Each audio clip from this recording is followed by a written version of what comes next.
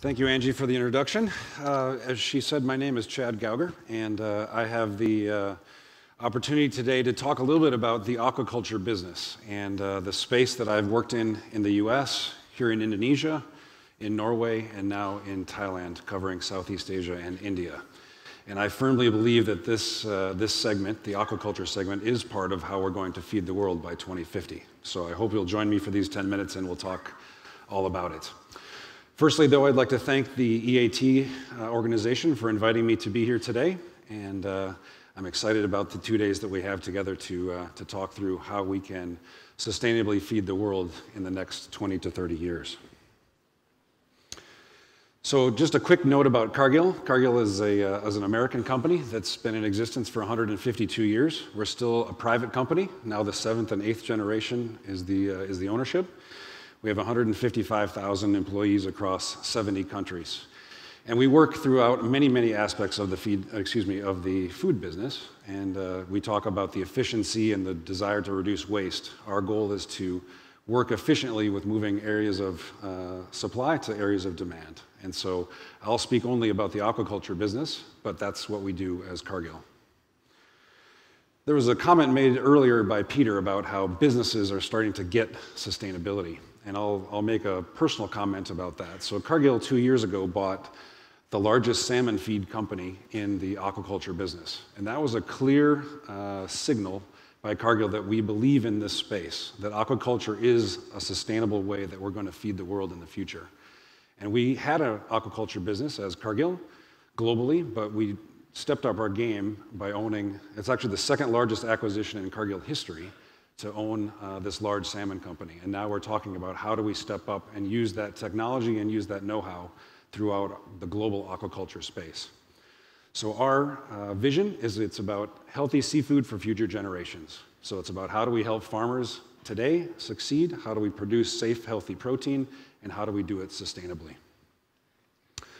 So I won't spend too much time on this chart because we've spent quite a bit of time on these topics already today.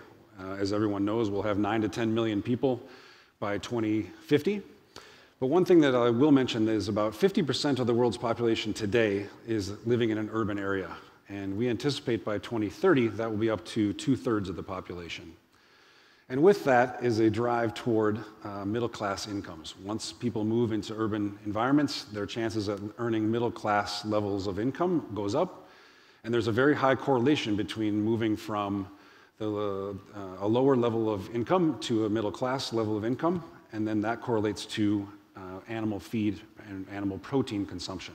So people move from a plant-based diet, and when they have the chance and they have the disposable income, they very often move into a more animal-based diet for their protein. So if you look at this chart, you can see the continued growth in animal protein consumption between now and 2030. And you can see that top bar is the dark blue is seafood. And so clearly one of the largest segments that's growing the fastest is the seafood segment. And when you look across the globe, you can see that today, average consumption globally is about 20 kgs per capita.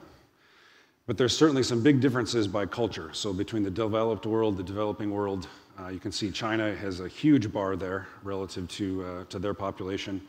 But you can see on the right-hand side the relative growth rates. So 2% in the developed markets, but more than 10%, in the developing, and 9% globally. So this segment is going to grow, and it's going to grow at a very fast rate, 9 to 10% over the long-term future.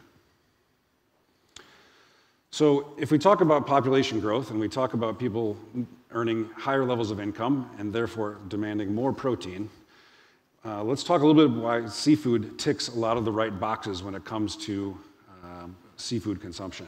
So there's a very wide variety of seafood. So I've seen estimates that say 300 different species of fish that can be consumed every day. That's a lot of different varieties that you could have on your plate every day. It's versatile. So you can have it fresh, you can have it frozen, you can have it canned, you can have it smoked. There's lots of different ways that you can prepare and preserve seafood. It's nutritious.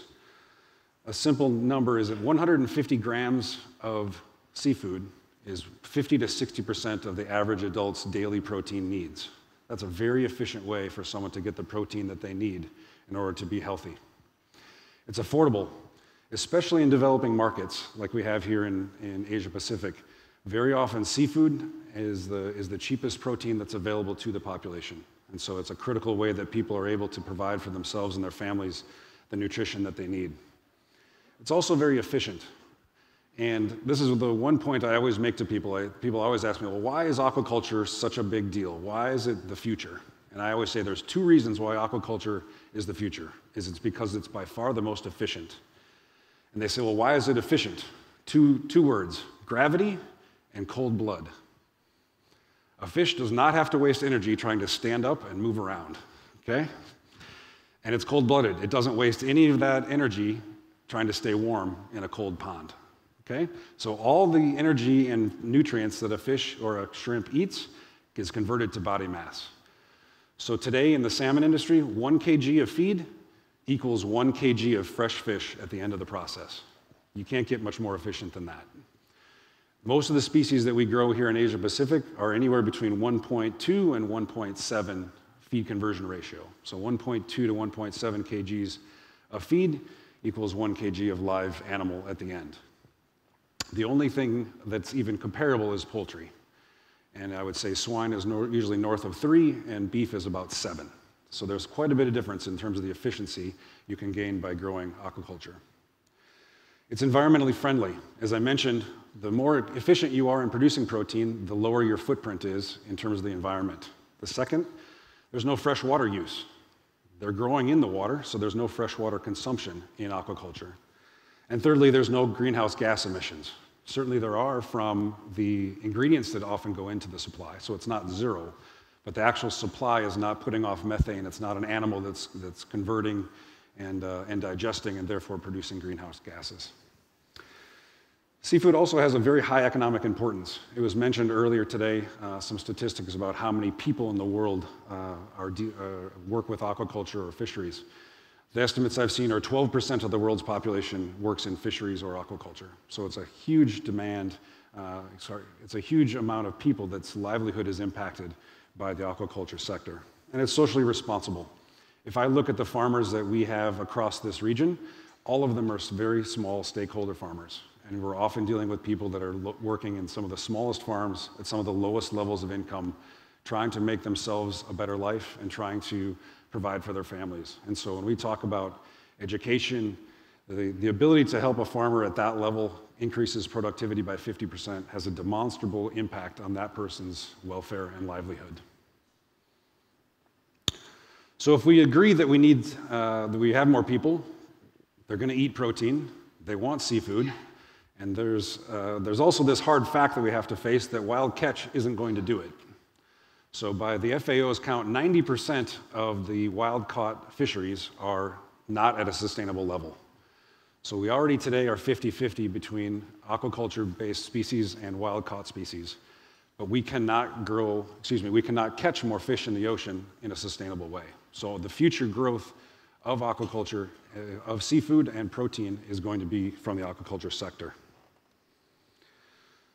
So that said, there are challenges in the aquaculture sector. So a couple of them that I'll mention here are education. So firstly, I'll mention consumer education. So we talk about it's healthy. I grew up 1,500 kilometers from an ocean. My grandparents never, ever ate fish. When I was a boy, we had fish once a week. Now in my family, we have fish 2 or 3 times a week. So you have to help people see that it's easy to cook, it's healthy for them, and they should want to eat it. So you have to change consumer habits to pull the demand higher for sustainable aquaculture. Secondly, we have to provide the story that aquaculture is sustainable. So again, to the consumer, why does aquaculture matter? Why is it the most sustainable system? Help them understand that story. And we have to educate the farmer. So the farmer needs the training and the education, as I mentioned. Many of these are very smallholder farmers. They need that technical expertise on how to make the right choices in how they manage their farm, how they choose feed, how they choose the supplements that they use. So the education is a huge part of what we need to do as an industry to help aquaculture grow. Efficient husbandry is another key aspect of the aquaculture system. So if you think about the genetics and even the fingerlings that you put into the water, the mortality rates in aquaculture are very, very high. So every small amount that we can improve on the efficiency or the mortality is going to make a very big difference in the farmer's profitability, but also in the supply that we can bring to the world. A third one is responsible use of medicines. Especially in the shrimp industry, there's been issues with antibiotics showing up in product into the EU or into the US. And so this is a training thing that we have to do with farmers. We have to teach them how to use medicines, if they should use medicines. Better yet, teach them how to proactively manage their farm so they don't ever need medicines. So there's a lot of things that can be done, especially here in APEC, around training farmers about how to prevent medicine use, and then even having more veterinary services available so that we properly prescribe and we properly dose when we do need medicines within the system. Regulations and enforcement. So one thing that I'll mention is that we must create an environment between NGOs, certification bodies, and other governments so that we have a sustainable system that everyone can know and believe in. It's transparent. And most importantly, the customer needs to see and the consumer needs to see that transparency. Lastly, I'll mention technology and skill transfer. There's a lot of technology at the high end of the market, poultry and salmon and other species, that we must transfer into the segments here in APEC where the farmer education is so important. And lastly, innovation. Feed technology, novel feed ingredients to replace things like fish meal and fish oil, new cage cultures to use the oceans here in Indonesia or across Asia Pacific to farm fish as opposed to fresh water. There's a lot of innovations that can be brought, and we need to continue to push on those things. As someone said earlier, we must continue to improve, and every day we're learning new things and trying to apply those within the aquaculture space. So with that, I'll finish my comments saying aquaculture is, I believe, one of the key ways that we are going to close the gap in feeding the world by 2050. It's the most efficient system that we have today. It can be done almost anywhere, but especially when you look at 2/3 of the world is covered by water, so we have to use that as a resource as opposed to trying to do everything on land. And lastly, we as a very large feed producer, we will continue to work with other businesses, with NGOs, with governments to try to create the sustainability systems, the certification systems to help build the demand for our products and ultimately create a more sustainable supply of protein for the world. So thank you for your time. Thank you for listening.